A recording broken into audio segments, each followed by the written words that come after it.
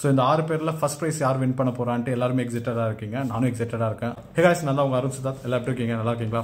So நேற்று வந்து crescent காலேஜ்லேருந்து என்னை இன்வைட் பண்ணியிருந்தாங்க சீஃப் கெஸ்ட்டாக இன்வைட் பண்ணதும் சேர்த்து என்னை ஜூரியாக கொண்டு போய் உட்கார வச்சிட்டாங்க. இந்த வருஷம் கிரசன்ட் காலேஜ் சூஸ் பண்ண தீம் வந்து போர்ட்ரேட் ஃபோட்டோகிராஃபி.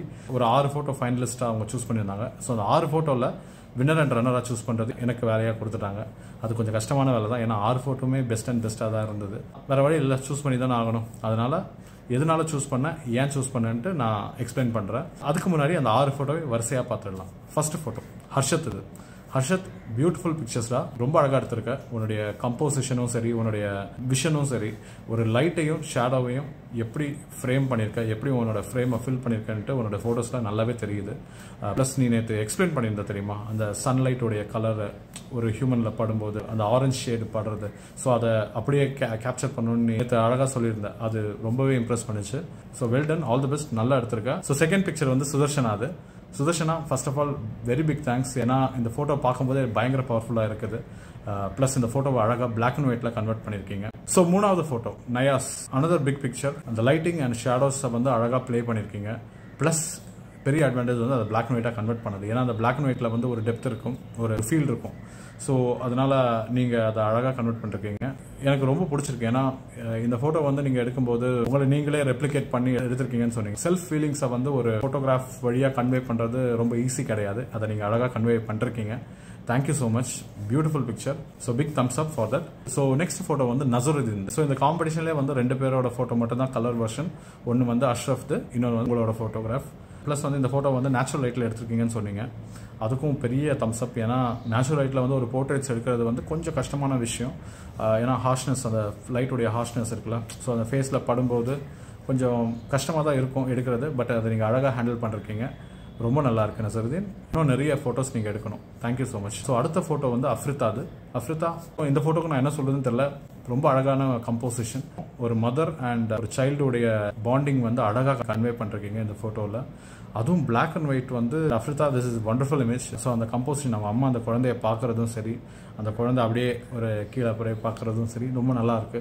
எனக்கு ரொம்ப பிடிச்சிருக்கு இந்த ஃபோட்டோ. இந்த 6 ஃபைனலிஸ்ட்டில் 4 பேர் வந்து பிளாக் அண்ட் ஒயிட் தான் எடுத்திருக்கீங்க, 2 பேர் வந்து கலர்ஸ் மட்டும் தான் சூஸ் பண்ணிருக்கீங்க. ஐ திங்க் பிளாக் அண்ட் ஒயிட்க்கு வந்து இன்னும் ஃபியூச்சரில் வந்து மவுஸ் அதிகமாயிட்டே தான் இருக்குது. கடைசியாக பார்க்கக்கூடிய பிக்சர் வந்து அப்பாஸ். பிரில்லியன்ட்பா. இந்த ஃபோட்டோவை பார்க்கும்போது டக்குன்னு வந்து திரும்பவும் அதை பார்க்குறேன்னு தோண வைக்குது இந்த ஃபோட்டோ. இந்த போர்ட்ரேட்டுக்கு ஒரு ஷேப் இருக்குது. ஒரு ஹியூமனாக இருந்தாலும் இந்த ஹியூமன் அந்த அம்மா அந்த கை எப்படி வச்சுட்டு இருக்கிற அந்த பொசிஷன் வந்து ரொம்ப நல்லா இருக்கு. அந்த கை, அந்த தலை பார்க்கும்போது ஏதோ ஒரு மரம் மாதிரி இருக்கு, ஒரு ஃபுல்லி க்ரோன் ட்ரீ மாதிரி என் கண்ணுக்கு தெரியுது. இந்த ஃபோட்டோவை நான் ஏன் ரன்னர் அப்போ நான் சூஸ் பண்ணேன்னா, எனக்கு அந்த ஃபோட்டோவை நான் திரும்ப திரும்ப பார்க்குற மாதிரி எனக்கு ஒரு ஃபீல் வந்தது.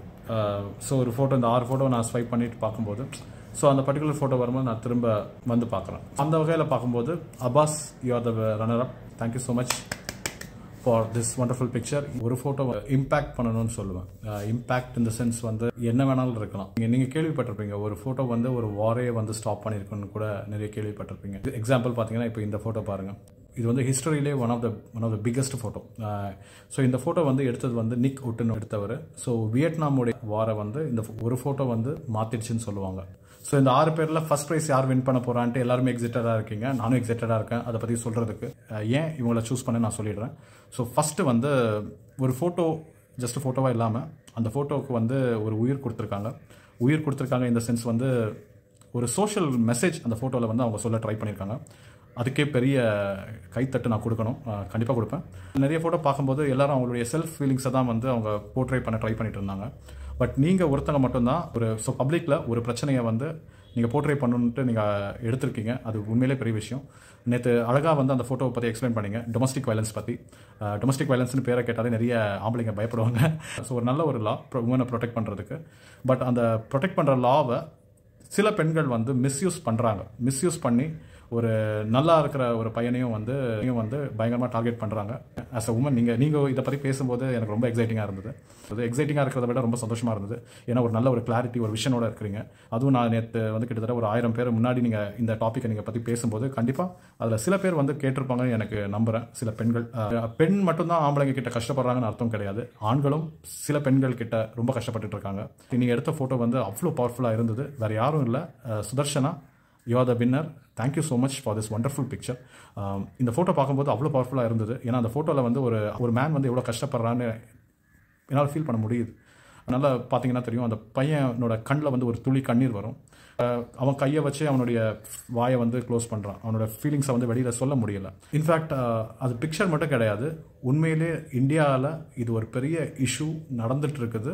NCRB ரிப்போர்ட் 2022 என்ன சொல்கிறாங்கன்னா, ஸோ ஒரு வருஷத்தில் மேட்ரிமோனியல் டிஸ்பியூட்ஸால் சாகிற எண்ணிக்கை பார்த்தீங்கன்னா 1,70,000 பேர் இருக்காங்க.